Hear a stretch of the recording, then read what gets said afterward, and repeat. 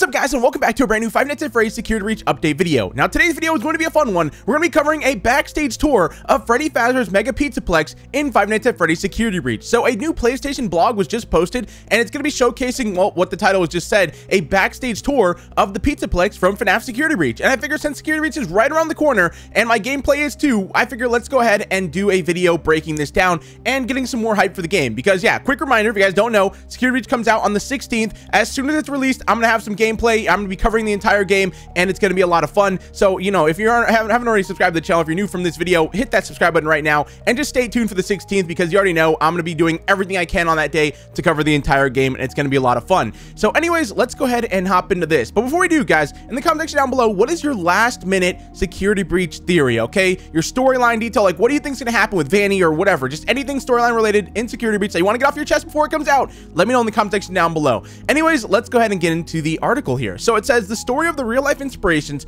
that shaped the location's design. This is by Jason Topolsky, the creative director at Steelwool Studios. So yeah, this is going to be like from the perspective of the people that designed or directed, you know, the actual Pizzaplex. So this is going to be fun. So he says, when the Steelwool development team was given the opportunity to work on Five Nights at Freddy's Security Breach, we dug deep for inspiration from our childhoods, high school jobs, and parental party planning duties to build the most fantastic pizzeria to ever exist. We decided the best course of action was to begin with the star and central figure of this particular pizzeria, Glam Rock Freddy. Everything in the Mega Pizzaplex revolves around Freddy and the new Glam Rock band. Just like the original game, Freddy deserved a main stage surrounded by pizza and party tables filled with fans. However, this new state-of-the-art animatronic band would need even more room to move and perform. We decided to add elaborate stage lifts to raise Freddy and the gang above the audience, flanked by stadium-sized concert monitors. The stage would be as updated as they are.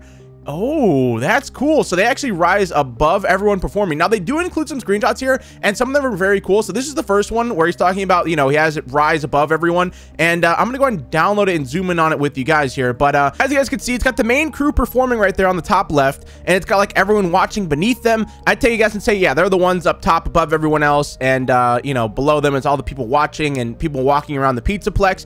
In the top right, you've got Monty's Gator Golf, which is cool. And yeah, oh, there's that ceiling that we saw in one of the original FNAF Security Breach teasers, which I feel like everyone's kind of forgotten about, but that's where like Vanny was outside the window with her big old knife or whatever. So maybe that's where we're going to see her at some point in the game, like on the ceiling of the Pizzaplex. I don't know, but that'd be an interesting place to go in the game. You're on the ceiling of the Pizzaplex. But yeah, underneath that screenshot, you know, you guys can see right there, you've got the stage right there where they're performing. And well, actually, there's no one on stage, but all the children are there, are just people that are, you know, at the Pizzaplex. They're just there kind of watching the show.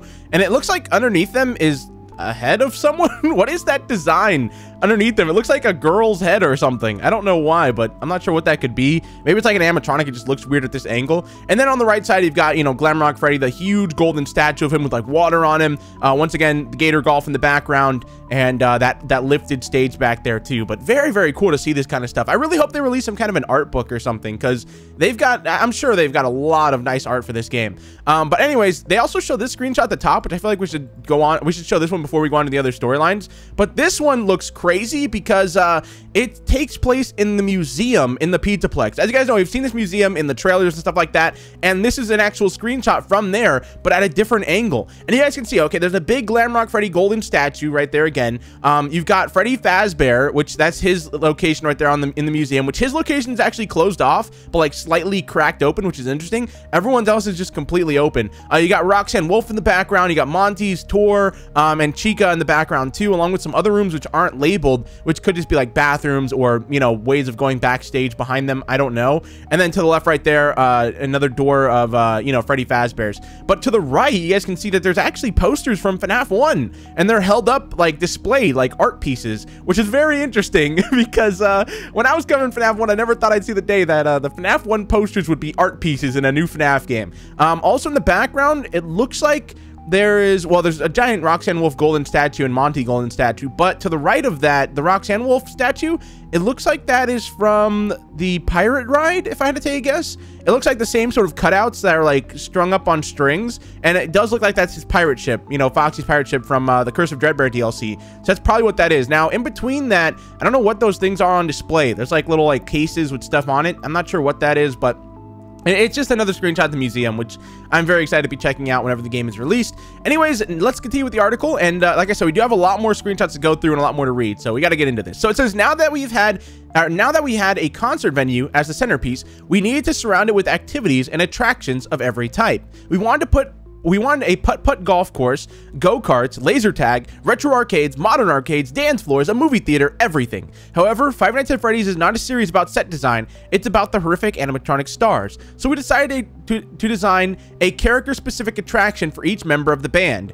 So we probably didn't get the whole, you know, dance floor or movie theater, but I mean, a movie theater would be pretty cool, man. If we can go in there and like watch movies, that'd be sick. Anyways, he says, due to the ongoing adventures of Freddy in space, we immediately went to work on Glamrock Freddy's Fazbear Blast laser game. It was the first set mock-up completed in the entire game. Not only did we want to honor the source material, but we really wanted to include solid references to Scott's super fun side scrollers. Everyone in the studio looked at Roxanne Wolf, and we just knew she was meant to be a racer. She would become the brutally competitive go-kart champion of Roxy Racers. The art team had a blast making her a trophy-winning daredevil in the raceways surrounding art. Not only was the location heavily inspired by Roxy's rebellious look, the raceway art then informed her elitist personality, then informed her elitist personality and VO performance. She is the best and will never let the losers know it. And we'll let the losers know it. Sorry, I read that completely wrong. She's the best and we'll let the losers know it. So this is her raceway, and man, this looks crazy looking. So there's a showroom garage, which is going to be interesting, so we're going to be able to go inside of there. There's a giant like tank truck thing right there beside it. You've got a small bumper car rink, which is cool, and that's inside the raceway, so you can race around, and then inside the raceway you can actually go in and play bumper cars, which is cool. There's a staircase that leads over it. You've got a crash cam, a crash demo area, and then for reference they kind of like show two screenshots above that.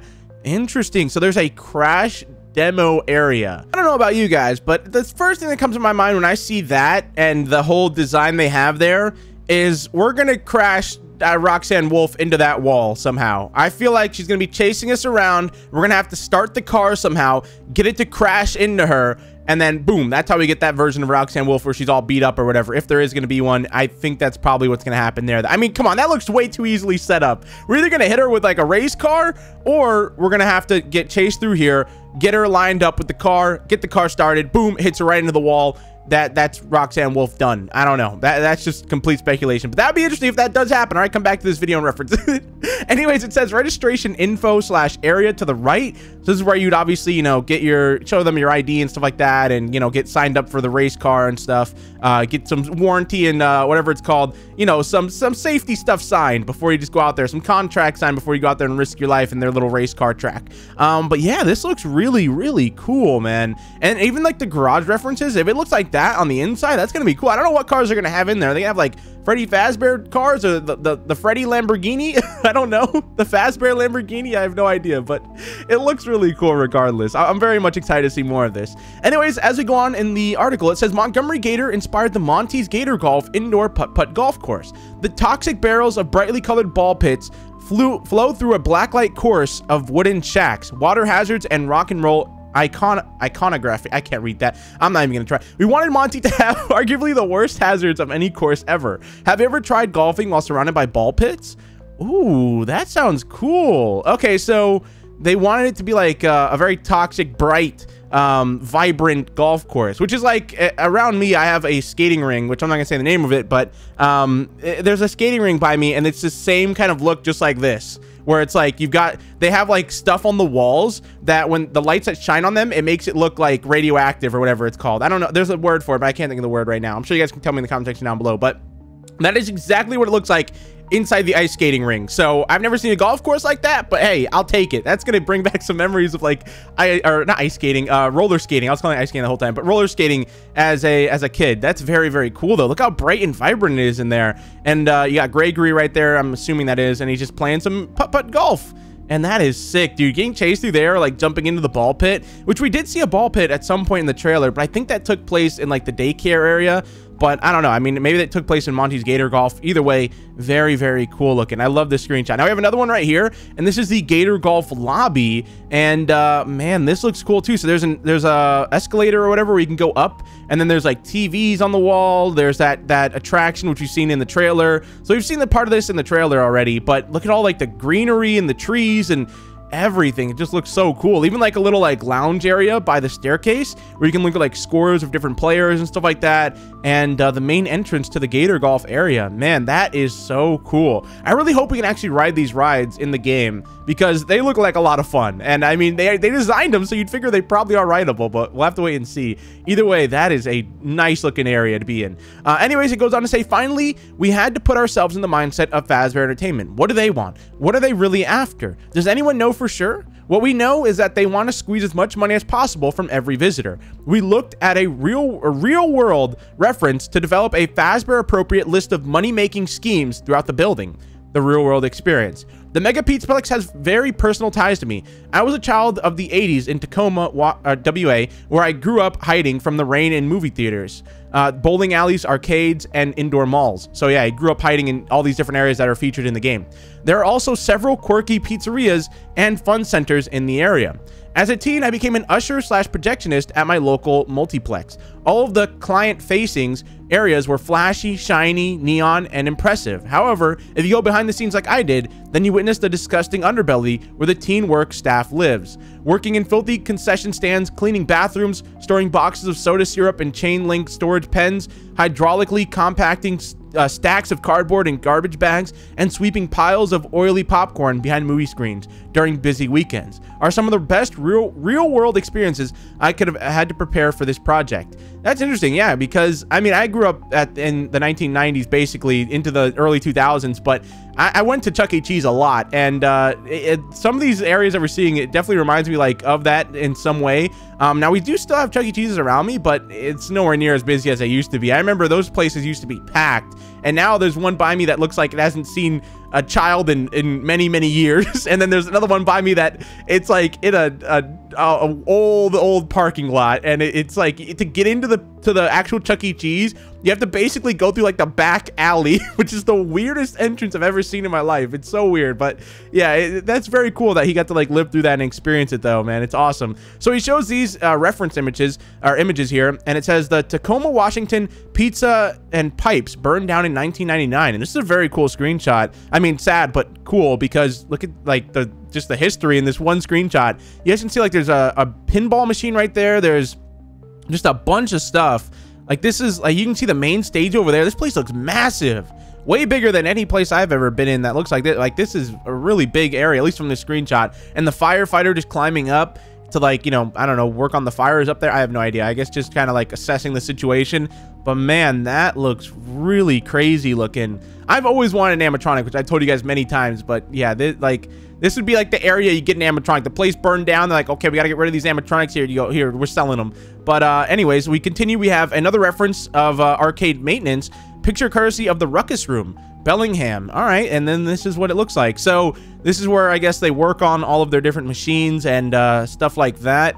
I've seen stuff like this before. Yeah, this, I don't know why this like brings back memories of just like growing up for some reason, but very cool. It's just like all the arcade machines and pinball machines, stuff like that they work on. And man, that is cool. Even got some Midway classics in there and stuff like that. Cool. All right, so we continue on. It says, insider knowledge, the importance of carpet. My brother Colin owns an arcade called the Ruckus Room in Bellingham. Throughout the development of the game, he was a great source of insider industry information on the actual family fun centers, especially while all the fun centers were closed during COVID. He told us about the importance of decorative carpet tiles. Yeah, see, if you've ever been to a skating rink, well, I don't know how it is in other areas, but that is, the carpet they're going to show later on is identical to what you have in a skating ring and arcades and everything. Apparently, new carpet designs are one of the hottest items at Family's Fun Center conventions. Armed with that knowledge, we knew that the Mega Pizzaplex had to have the best carpet squares in the world. So, if you look closely, every themed area has multiple personalized Fazbear carpet designs in various colors and imagery which reflects the theme of the zone. And then this is the carpet tile design reference, courtesy of the Ruckus Room.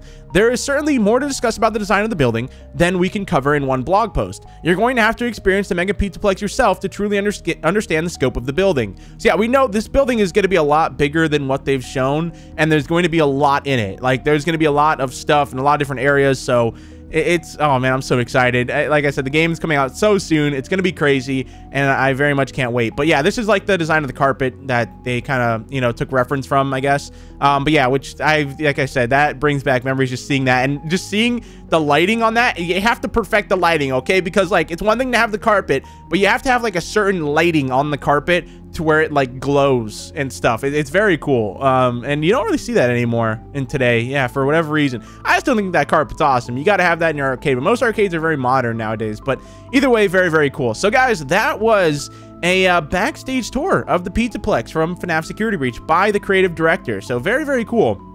I definitely hope that we get some kind of art book with more of this stuff in it, because I'd love to buy it and just look through it all. I think that'd be very cool. But yeah, that's just, I mean, I guess they kind of just released this to kind of hold this over until the release. Like I said, the game is literally right around the corner, which is terrifying to think about. But it's been cool to see all your comments there. Like, every video I upload, like, I can't wait for Fusion, just waiting. I can't wait for you to do your first part. I can't wait for you to walk through. Yeah, it's going to be crazy. It's going to be a lot of fun, and it's going to be very, very stressful, because I'm going to be covering every single part of the game that I possibly can for you guys. And from what I heard, the game is going to be massive, so I've got my work cut out for me. But yeah, I'm going to be getting every ending that I can, every secret that I can, everything.